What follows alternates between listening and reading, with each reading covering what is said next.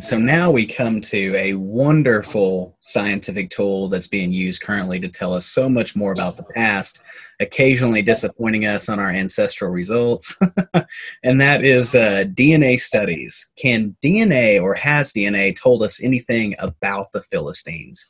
That's a great question, and let me give a little introduction. First, one of the big questions about Philistine material culture in general is how and where did they bury themselves? And up until quite recently, there were no clearly identified Philistine cemeteries. I always used to tell my students, there's one thing that we can be sure of is that the Philistine died. We don't know where, though.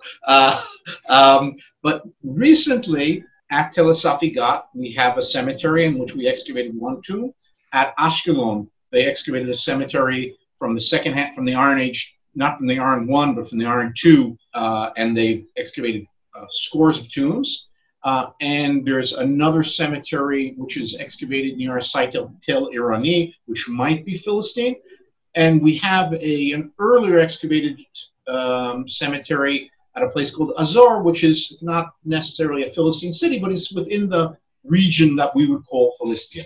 Now, only recently have we started doing advanced scientific techniques and analyses on the archaeological remains, which, by the way, is something which I'm sure any archaeologist that you speak to nowadays, one of the big revolutions of modern archaeology is this astounding toolkit of methods that, in the last 10, 20 years have become available, and we can utilize them. I like saying the difference between what I studied as an archaeologist in the early 1980s and what I can do now and teach my students is sort of like the difference between 19th century medicine and 20th century medicine, or 21st century medicine. We have the same objectives, but a completely different toolkit, and all kinds of things that we're completely in the dark about, we now have access to. So when we talk about Philistine cemeteries, by the way, it's not only DNA. We now have, for example, DNA and isotope studies and more advanced physical anthropology, which all give us a lot more information on the health, which, by the way, most of the tombs that we excavate of Philistines, but of ancient peoples in general, show us very clearly that, one, they died at a younger age, at a substantially younger age than we live today, and most of them had bad teeth and arthritis and all kinds of diseases that they lived through.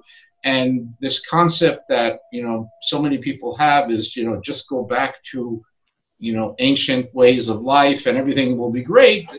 Do it, but you'll die at 40 with aches and pains throughout your life. So it's that's a myth it's important to dispel, because there's this image of just go back from modern times and 5G, which is causing all this horrible stuff, and we'll all be fine. That's new. Anyway, so from the initial DNA analysis, both those in published and those are in progress, and I can't talk very much about those in progress, but we even have some more cool results for those in progress, but those have been published, show us that the population from a genetic point of view in Philistia is a complex, multi-origined group. It's not a monolithic group that came from one place and settled, but it seems to be a mixture of various people together in a mishmash. And I think the more we excavate, the more we analyze, the more we publish both the isotopic analysis and the DNA, we're going to get more and more of that.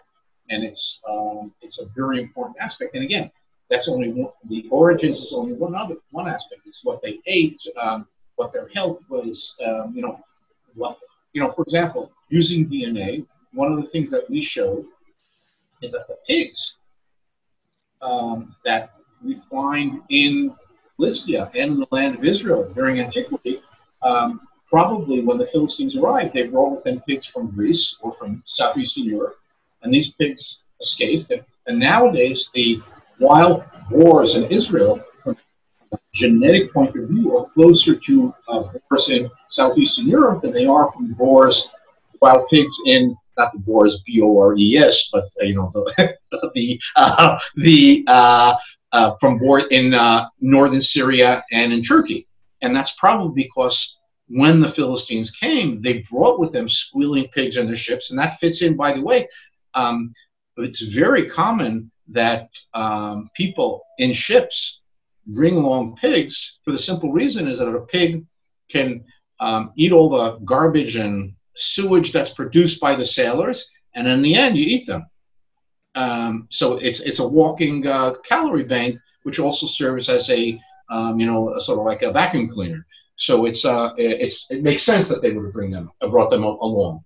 And this goes for all kinds of other things. For example, study of the plant remains shows us that they come from a very, very complex and multifaceted origins, and it's not something coming from one area.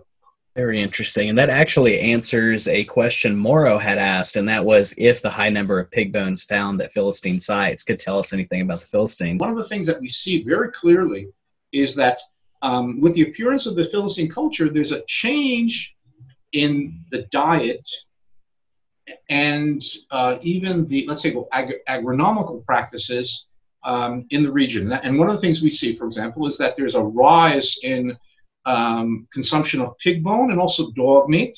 We see both pig bones and dog bones with cut marks, clearly showing that they're being eaten.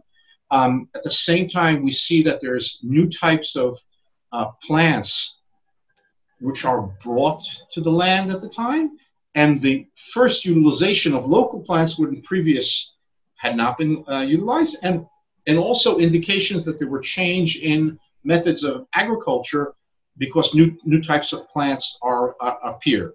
So that's one thing. Now, the other thing is, it's been very often stated in the past that a very good way to differentiate between the Philistines on the one hand and the Israelites, Judites, and the Canaanites at that time was who ate pig bones.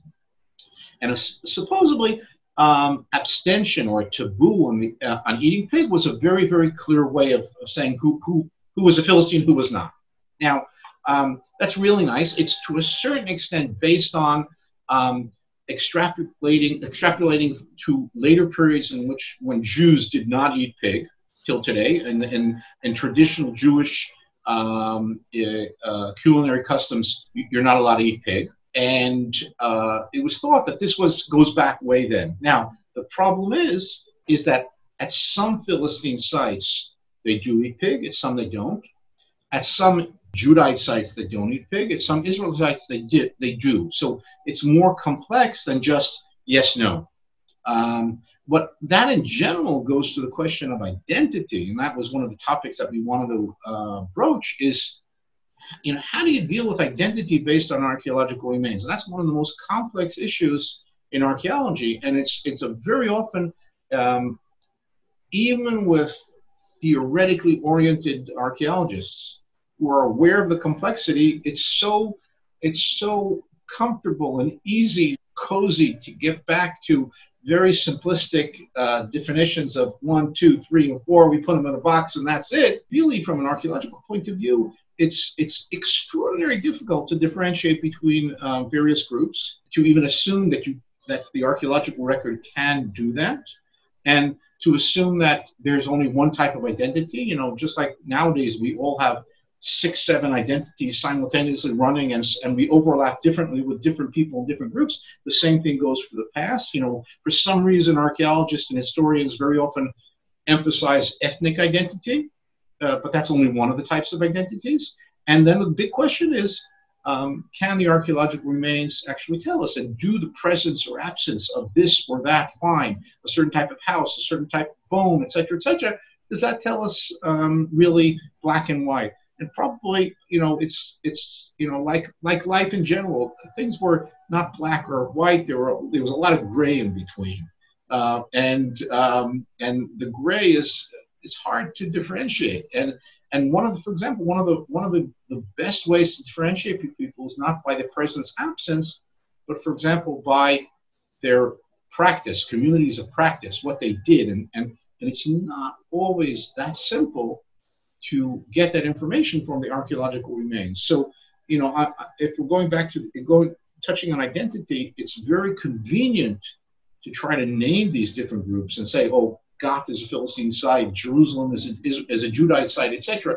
But once you start moving to the, closer to the border between these entities, a lot of things are fuzzy, and it's much harder to define who's who.